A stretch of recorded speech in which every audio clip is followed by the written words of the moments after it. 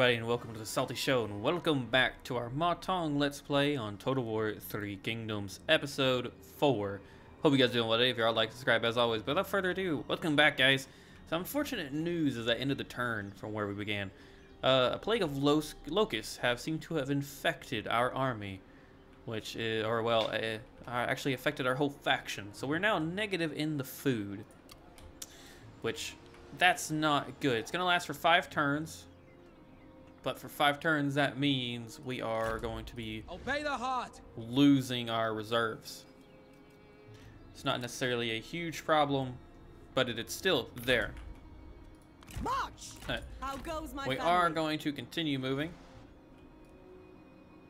It says that way would be fastest, which is upsetting, but oh well.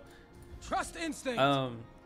With the comments in the last episode being very neutral on what to push for, between pushing here to secure more local power in the south or taking on Dong Zhou, I think the better route for the longevity of Ma Tong's faction and his family, we're going to push south against Luoyang. As this province is cut off, it would be beneficial being farmland, but I just don't think we're ready to take on Dong Zhou just yet. He still has a lot of provinces, and it doesn't seem like he's struggling any yet. But other news, Fu Gan here has been promoted to the, I forget what it is, the Chief of Records, to try to calm his ire for higher court promotions. Purged doubt. There was a notification somewhere. We have 2 building notifications. Oh, they're both in Jing'an. We have 1,100. Food is reducing. Supply shortage is gonna go down.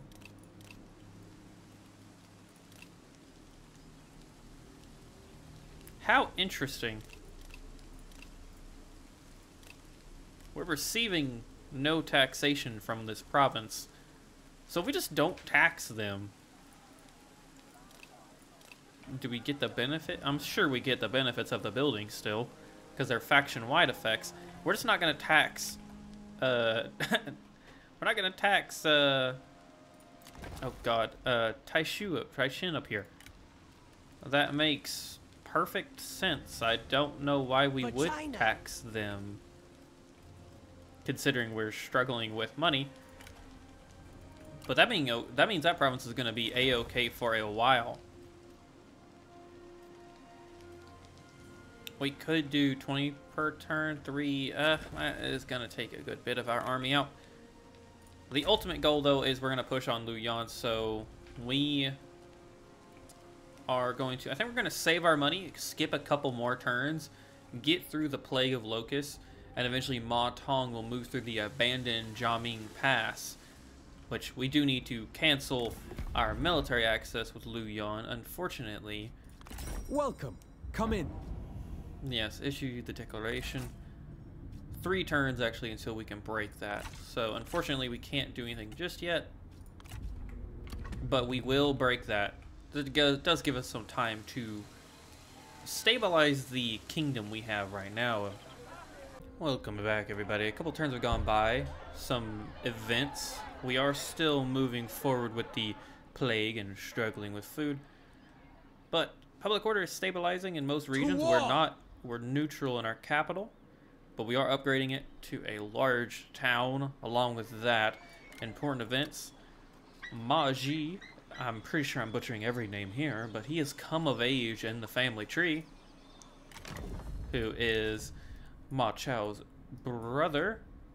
Along with that, Ma Chao the heir and Han Yu have had their first child. So the bloodline is growing further secure. Meanwhile, if you've noticed, with the diplomatic relationship with Luoyang, we've soured it as we've broken the military access agreement. And in the coming turns, we will hopefully set up to push, as we will need to be quick. But we're still waiting for the food supply to finish and fix. Along with that, Dong Zhou is endeavor to aid us in our conquest and, well, make sure we don't turn against him from the back. He gave us 1,000 gold to secure military access. But to wrap this up, we are going to choose attack. We've already maxed out the commerce tech right here. I'm thinking one available trade agreement really wouldn't benefit us, unfortunately. But, however, I think the Register of Land will give us 15 peasant income, which would be really nice. We might go down that way to get some more income, as money so far has been our biggest obstacle. So we need to fix that. Honestly, we need to fix it as fast as possible. But that currently is the update of what's going on as Ma Tong sits patiently at the capital, waiting for the right moment to strike. With the wait over, everybody, welcome back. We have declared war on Li Yuan here as Ma Tong's army Caution! Douse is the heart's desire. Winter blizzard lay siege to Baxi or Zhejiang. Show them heat! It will be a harder battle than, well, what we see here today, but without further ado, let's get stuck right into this action here. Welcome back, everybody. Standard formation here, and we're going to send our forces up to this part here. March quickly! See if we can get there first.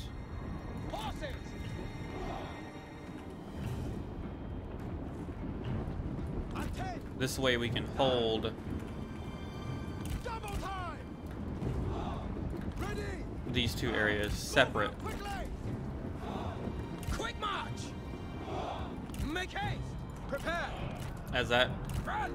Peng Di and Ma Tong will lay in wait. Ready!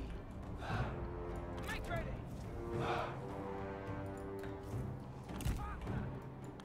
And we're actually gonna need to move our cav up over here. But thankfully our G guards are unbreakable. Our men have been discovered! Let's try and hit their range first.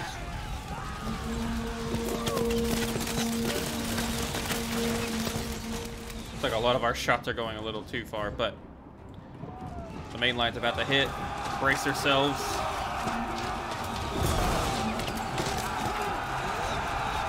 They do appear to be taking the bait quite well.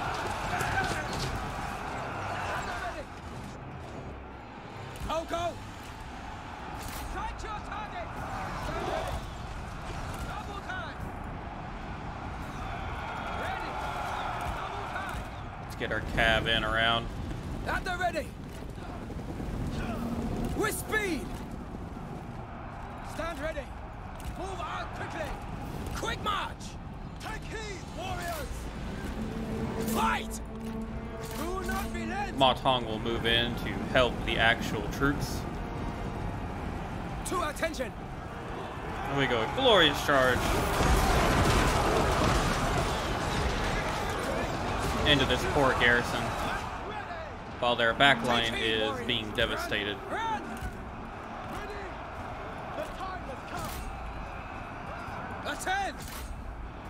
The time has come! Nice little infantry charge by the Sergi. Ooh, just smacked him to death. Got a blunt force trauma going on here. Steel yourselves! Make ready! Go, go, go! This poor garrison Prepare! Unleash fury! sallying out with a horrible idea. Attend! March at the double! Go, go, go! Attack! Let's hit the captain here.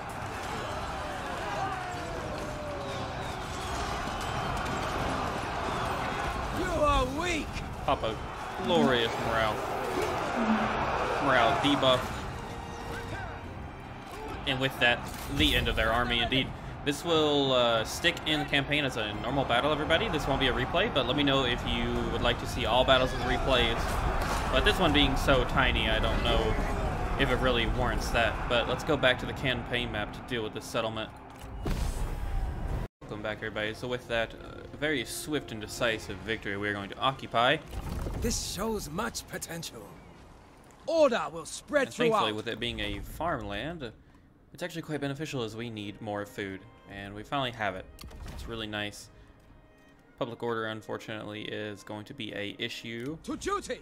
But public order is a issue across the board, unfortunately, as we've been hemorrhaging money for a minute now due to me trying to fix the public order, but we are still working on it.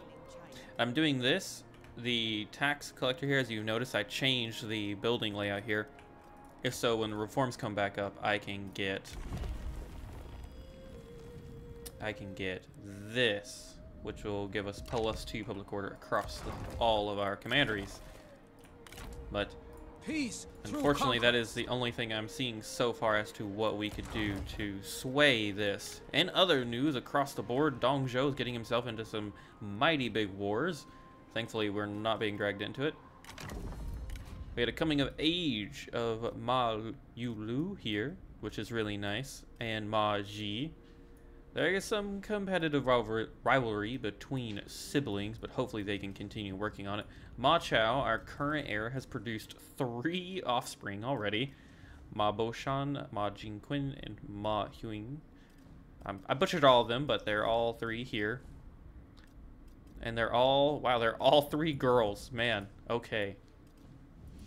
Very interesting. But that is the current update on the political and the politics of Ma Tong's faction. We are now waging war against Lu Yong, and his capital is right down here at Qingdu.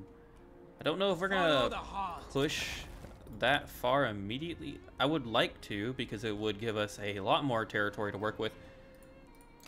But if I had to guess, our next target is going to be Lu Qing down here. Take out his food supply, and then maybe we'll push on him.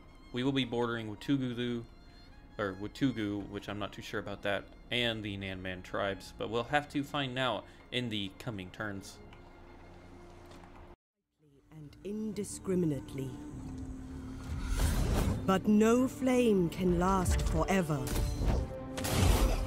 Starved of air, it chokes, it splutters, and is then extinguished. The tyrant is dead. Yet in the ashen darkness, the avaricious prowl.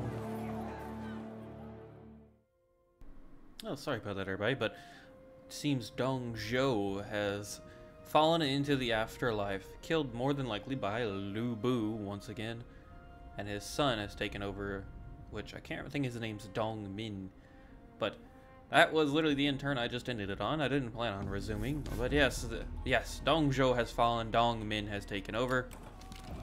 Chaos in the capital. Dong Zhou, mighty guardian of the emperor, has perished at the hands of his adopted son Lu Bu. War is broken out amongst his officers, all vying to fill the power vacuum. Only you and your ally Han Su are placed to rescue. So, follow the story and may be seen as active. Declared Ma Tong. I see. So, I really wish I had known about this, but we are yes, we are going to save the Emperor, I think. We're not in a good position for this. We really aren't, and trade is going to fall even more. But we are going to do it. Ma Tong. Young Emperor comes of age. Crushing the enemies of mine, a heavy population, food in their bellies. Someone so young. Imperial favor. Imperial intrigue contains the imperial favor. Enemy of the Han. I see. Yes. Dong Min currently holds it.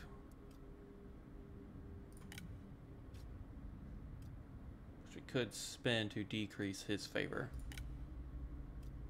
But see, he's the holder of it. Holder of him. I wonder how that'll work. Unfortunately, Lu Bu and his army right here is quite strong, full of northern troops. Our flanks aren't looking too hot. Han Su just colonized that region there. We must move to save the Emperor. We're now at war with Han. Oh wow, Lu Yan is actually marching north to try and face us. Obey instinct. We more than likely could peace out Lu Yan. Yes, talk. Wow, never mind. Recent declaration. So Ma Tong is kind of tied. Douse is the heart's desire. They will be able to attack within the next 2 turns.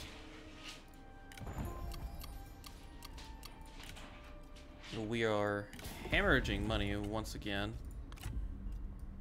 Nobody's going to take peace because we're at war with everybody around us.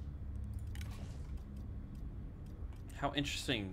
How interesting. This might as well be a total war campaign at this point. I do wonder... Malcontent leaving for the rebellion. There's multiple rebellions across his kingdom, which is good. What's not good is the situation at hand, which thankfully Wu Shingu here has a stronger garrison. Attention! We need to go ahead and pick this tech real quick because we need that public order. Corruption, more public order, corruption, or... Oh wow, you need a small city for... That's not surprising. So there goes public order, gonna help just in the slightest. Do not tempt my ire. We're gonna demolish that immediately. To restore order. And she's gonna march that way. As we have nothing that will protect us. Ma Chao has leveled up again, which is surprising.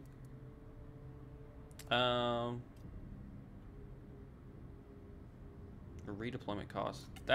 He's already got that. Okay, good. Good. He is gonna be endurance. Continue increasing that bodyguard size. Yeah, we're still losing a good bit of money, but we should get a chunk of it though when Lu Yan here turns on us, which I was surprised he decides to attack us and not continue fight his contaminants. But we have quite the avenue of expansion now, considering we're at war with everybody in the known world for us right now. But the Emperor must be saved, or this campaign would be worthless anyways. Well, welcome everybody to quite the turn. As you noticed, some people have rebelled against Dong and Min in favor of Ma Tong. I didn't know this was going to happen, but it plays into the story quite well. But we have ranked up to the 2nd Marquis. Now, this is really cool, as this is the only game that does, as far as I'm aware, where you can assign points, prestige points, which is really cool. So we have 4... Hey, everybody. Sorry about that. As we're saying, prestige points can be assigned. We have 3 armies being available, which I think for us is fine right now. Spies, trade agreements, useless, unfortunately. Administrators would be glorious. We can actually get having at least an extra assignment, which all administrator salaries, assignment slots 2. We have 1 more point to give. We could do spies or trade agreements. Let's see here. We'll do 1 more assignment slot. There we go. Very nice. So I was wondering why we had this pop up as we were being attacked. And I was wondering why, but it's because we got yes. Lu Chang, oh, that is Yuan Shu. Oh man, that sucks. So gain momentum, we need to reach the rank of Duke. And so along with that, yeah, the enemy administrator has rebelled against their former master, and they've turned their commandery over to us. Their former faction will surely think badly. Lady Yuan. So yes, we have managed to gain a new faction, or commandery, thanks to this turn. Yes, we must destroy the following faction: Dong Min. Fugon here is leveled up, which is always nice. You definitely get that. We can actually probably assign him. This is really nice. Hopefully we could turn the economy around. Okay, so we've unlocked Grand Ancillary and Grand Commandant, which is really good. Fugan here, I think he's employed as an assignee. Oh, that's upsetting. Okay. So who else do we want here to be a administrator? I enjoy this tab. It's very nice. Being able to see all their benefits. Construction cost, upkeep, that's not very beneficial. Income from industry, 27 construction, very nice. Construction mustering, not good. Not good. The public order we literally cannot handle. Fugan, we've been working to make him beneficial as a commander or commandery, so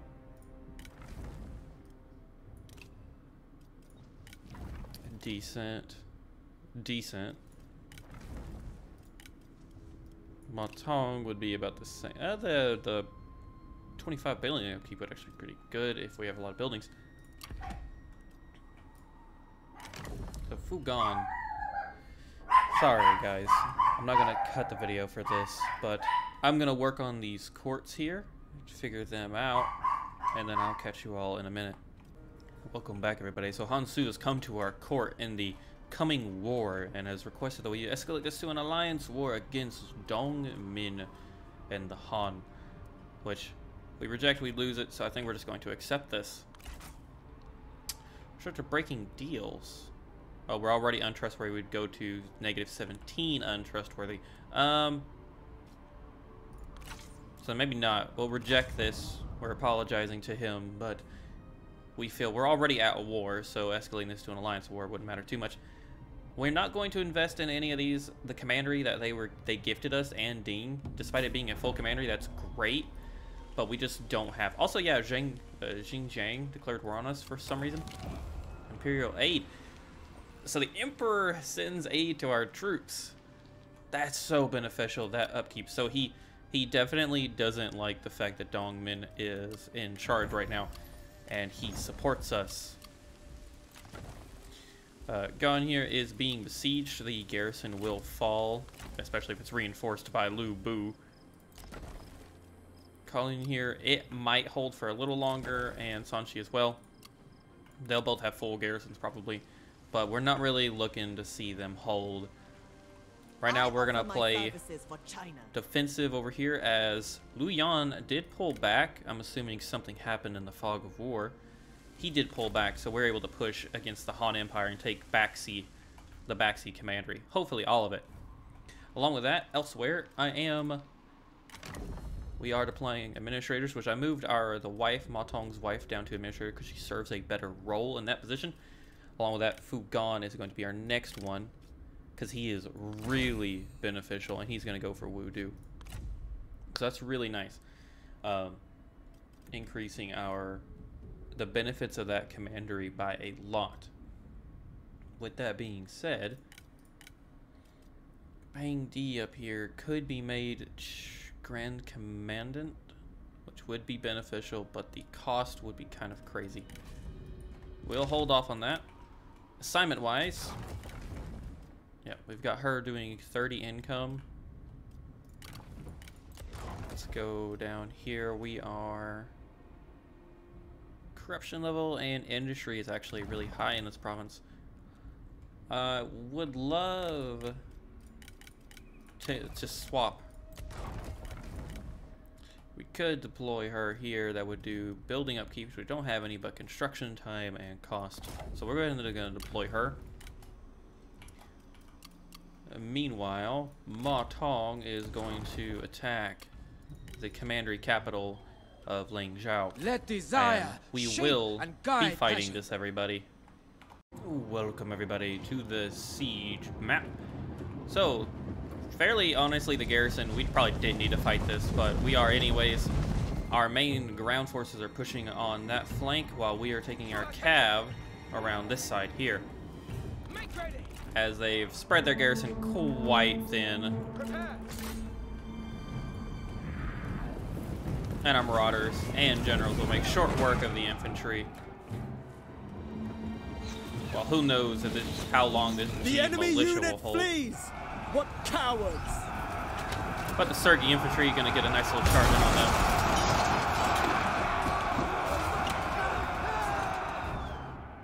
Take heed, warriors! To battle! We might as well keep pushing in. Do not be led! No respite for the poor garrison here. Abandoned and on the border of the Han Empire. Truly is a sad day.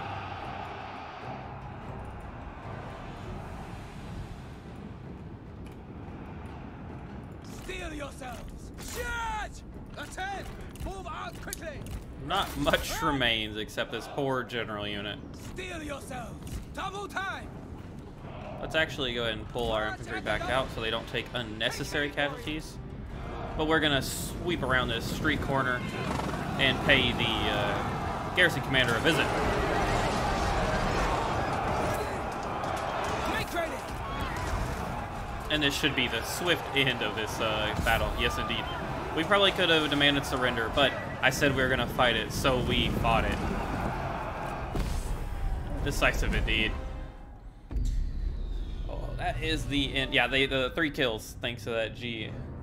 And yeah, we ruined them. That was a very unnecessary battle, everybody. But I feel like it's a good way to, I believe, end the episode as I'm hitting at the 30-minute mark.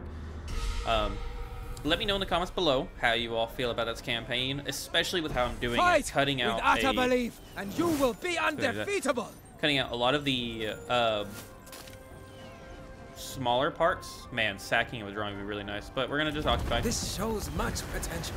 How do you feel about the way I'm doing this campaign, as in cutting all the boring parts out, or what I call like the filler parts where we're not doing much?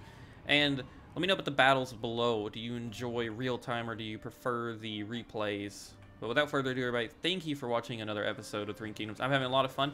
We are now in the meat of it, where we are at war with a lot of people, and we are fighting for the Empire of the Han. Our goal is to get to Chang'an, and we must secure the Emperor. He has already sent us military aid. He has shown his support. We must save him from the clutches of Dongmin. Without further ado, like and comment as always, and subscribe as well if you're watching this and you're brand new. Thank you all for tuning in to SalttyShow. Have a great week or weekend whenever you watch. I've been your host, Salty. Peace out, everybody.